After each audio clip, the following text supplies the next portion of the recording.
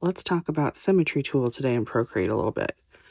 You go to your wrench, you go to your canvas, and then drawing guide, and toggle that drawing guide on. And then we're going to edit it. And on the top here, you'll see a color slider bar that you can make your drawing guidelines whatever color you need. You can adjust the thickness of them, the opacity, and the size.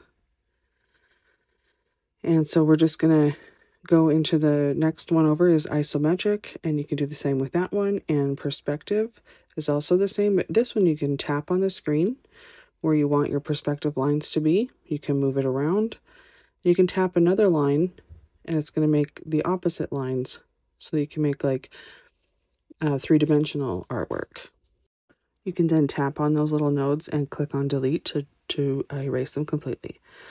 There's a symmetry option that has horizontal, vertical, quadrant, and radial sections that you can do.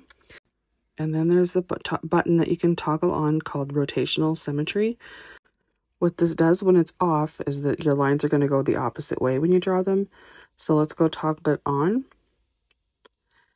And they're going to rotate the same way. Now let's go back to the 2D grid. And we're going to, with that green little dot there, you can move it around, rotate it how you want your drawing guidelines to be. And you can center with the blue one. Center or off center. And on the bottom, you'll see that there's this assisted drawing toggle. When you toggle that on, your pencil is not going to allow you to draw any other way than what the lines are.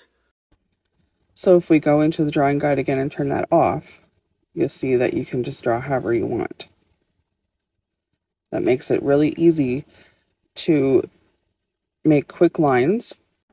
You don't have to concentrate or put any other settings on. It just makes perfectly straight lines. And that works, that switch there works for any of the drawing guides there is in there.